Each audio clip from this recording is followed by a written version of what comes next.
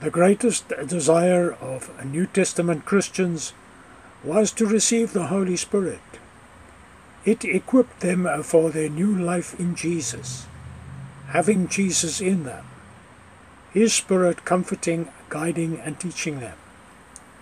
Through the Holy Spirit dwelling in them, they could pray in the Spirit, in tongues, mysteries according to the will of God.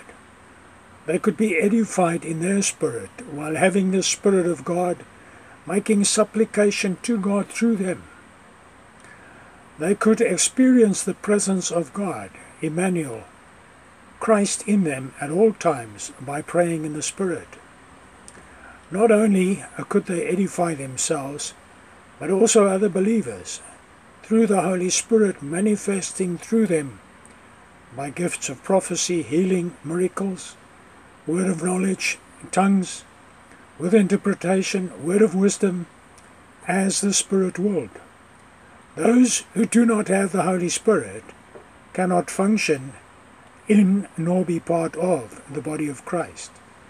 The modern-day secular church does not have the Holy Spirit.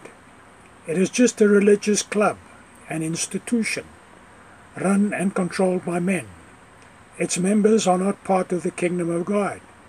They do not have the Holy Spirit and do not belong to Jesus. Neither do they follow Him.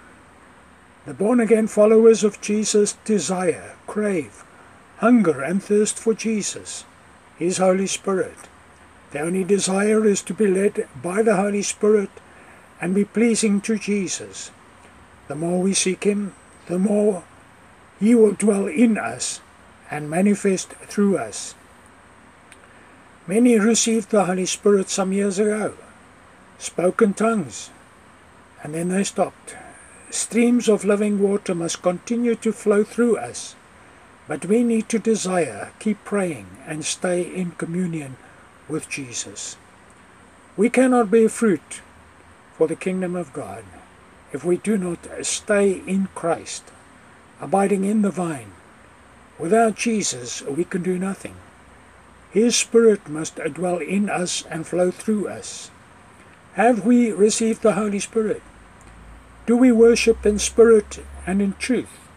And are we led by the Holy Spirit? May Jesus bless you. Jesus Christ is alive and hell is real.